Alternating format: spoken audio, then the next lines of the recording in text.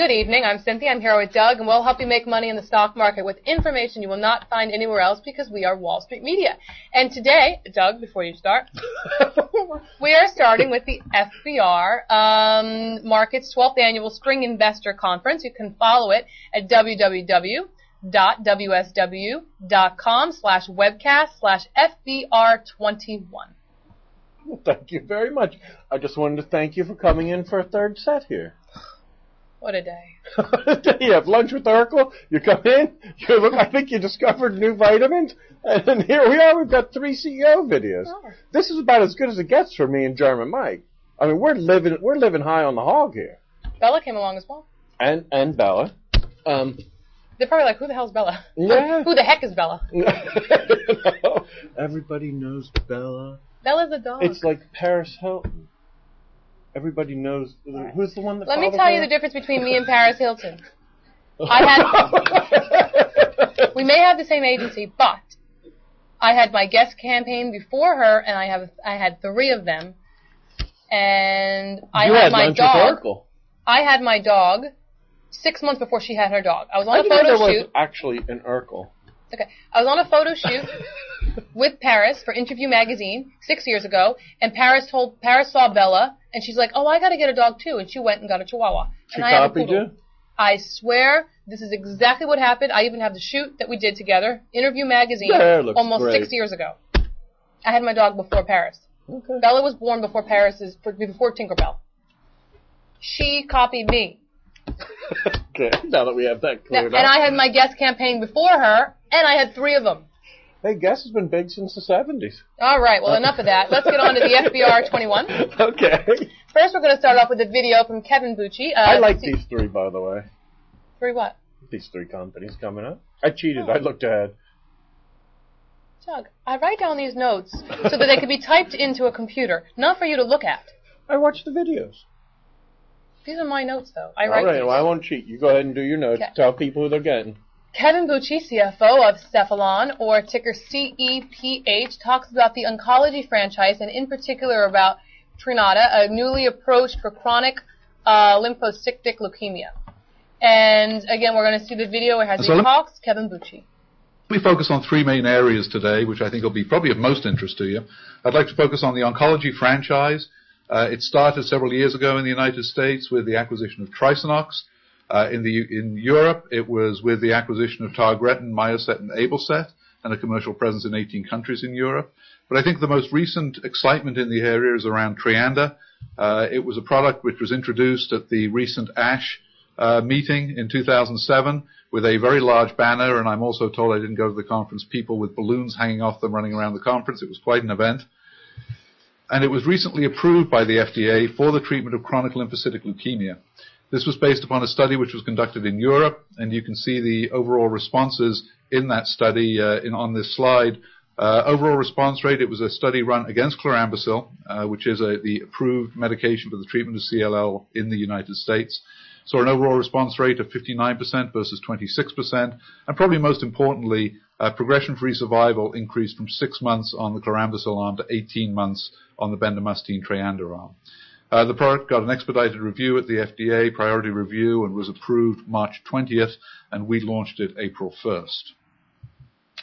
There is additional data that's been generated on Treanda and that is being generated with Treanda. Also at ASH, there was a study presented in refractory indolent non-Hodgkin's lymphoma. This study was the subject of a special protocol assessment by the FDA, and you can see the SPA target here was a 60% overall response rate. We generated a 75% response rate in the study, and the target for median duration of response overall was 6 months. We generated 9.2 months in the study. This was filed with the FDA. We've got a PDUFA action date of October 31st, 2008.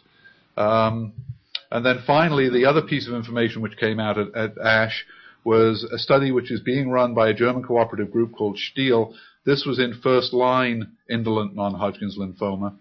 They ran quite a large study and presented interim results from the first 315 patients looking at R plus CHOP. CHOP is a 4 chemotherapy regimen which is widely used in the treatment of NHL, comparing it against R is Rituxan, bendamustine or Treanda.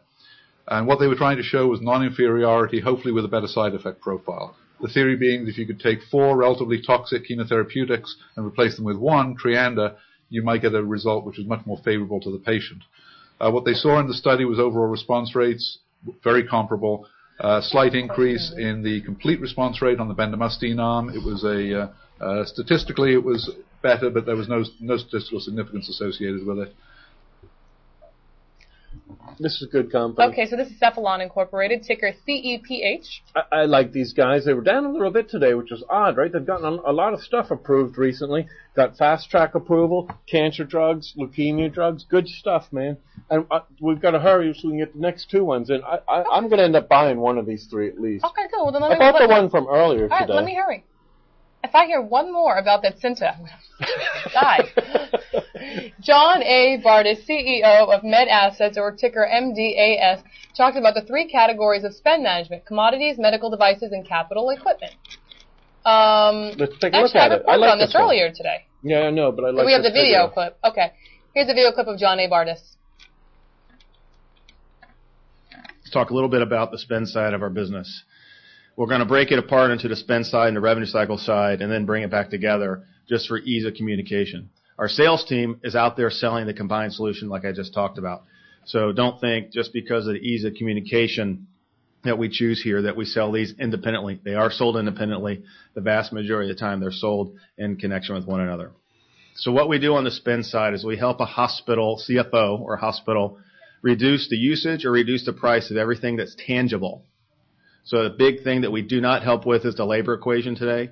So if it's a commodity, a pharmaceutical, a lab device, a medical device, capital equipment, we have a solution for it.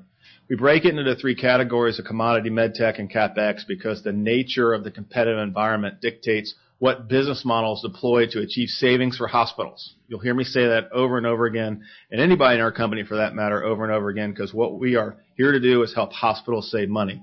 When we do that, our business, our growth, our economics solve for themselves in the long run. So we stay focused on the customer first.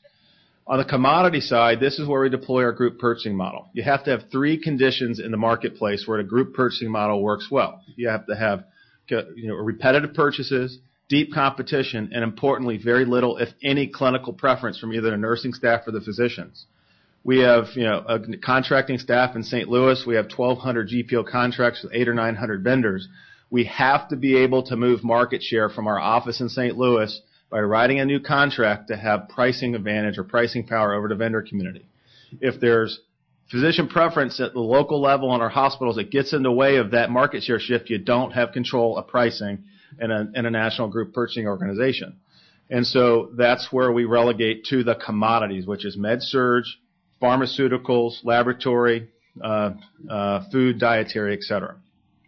It's very complex. Again, 4 million SKUs. We deploy a lot of technology to help hospitals get to the price. When you think about, over 100 million price points that are in the marketplace just in our contract portfolio based on if it's you have market share in a particular therapeutic class of pharmaceuticals in your hospital, then your health system, and then maybe, or your regional system, then the health system. It's an extraordinarily complex pricing algorithm. And so our technology helps hospitals optimize inside the product portfolio, which over the competition, we're the 3rd largest GPO, Premier Innovation, we can routinely save 200 to 400 basis points just on commodities, although the contract price between Premier Innovation and Med Assets is the same. It's getting to the price. It's the delivered price that hospitals actually pay, and it's the technology that helps do that. I like these guys. They just came out. And that was John A. Bardis. And got what MDS? So MDAS, Med Assets Incorporated. Tell us. They just came public this year, right? I can't tell. Yahoo Finance is broken as usual, or their charts are. But it looks like late December, early January, right?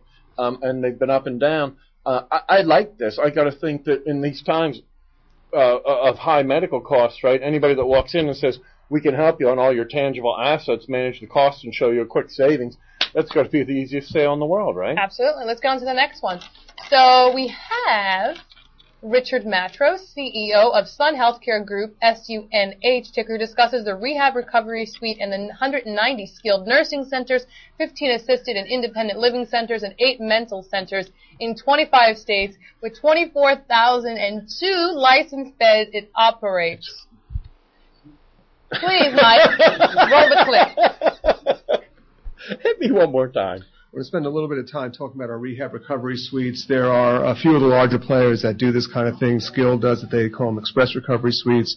I think Genesis does. I don't know if Kindred does or not because I haven't talked about it that much. But these are separate and distinct units within our nursing centers. And essentially, we'll take a 30-bed unit. We'll convert it to 21 beds. They're very home-like, very upscale kinds of units. And the idea is that while we've been taking care of high-end, high-acuity Medicare patients all along, we're trying to attract even a higher acuity patient, a shorter-term patient, and a younger patient. And these are individuals that don't want to be in nursing centers. So the idea is if you have a physical plant that will accommodate it, you'll have a separate entrance so they don't have to go through the nursing home. If you don't have a separate entrance, that as soon as you walk into the lobby of the nursing center, you go directly to the left or directly to the right, and you walk into the rehab recovery unit. You don't have to walk around the facility. They can take their meals in their rooms. They typically have a separate rehab area. They're private and semi-private only. No 3-bed rooms. Flat screens on the walls. Really nice furniture. Wireless keyboard for internet access at bedside. We have concierge services. So it's really a nice setup for the short period of time that they stay in the facilities. And we've got 38 of these units now. The capital investment is pretty modest, about $15,000 a bed. We'll go from 38 units to about 50 by year end, but we have another 13 identified, so 63, and we've already started planning to open those in 2009. Although the 2009 numbers should be beyond 63 by the time we do more analysis over the course of this year. Okay. Oh my God! I'm waiting for an apology from Doug. You guys have any idea what I go through to bring this show to you? Where's my you apology? would send me cases of beer. Where's my and apology? pizzas and chocolate. And so you just came out. You hit me twice so far I am today. going to be the bigger person because I care about you. Okay. You hit me twice. I'm not speaking to him. Okay. So that was Well, that. tell them where they can find more of this nice stuff. So let me tell you where you can find more of this nice stuff, and not because he said it, but because I want to say it. That was from the FBR conference, which we're going to have some more in a moment. No. You can find us at www.wsw.com/webcast. That's FBR21. Now, if you want to follow the shows, which we hope you do, and join us every day, you can go to www.wsmco.com. Also, don't forget to look below and click on the feedback. We would love to hear from you. If you own any of the companies that we talk about, please let us know. Tell us what you think about them. Again, we'll see you soon. Say goodbye, Doug. Goodbye, Cynthia.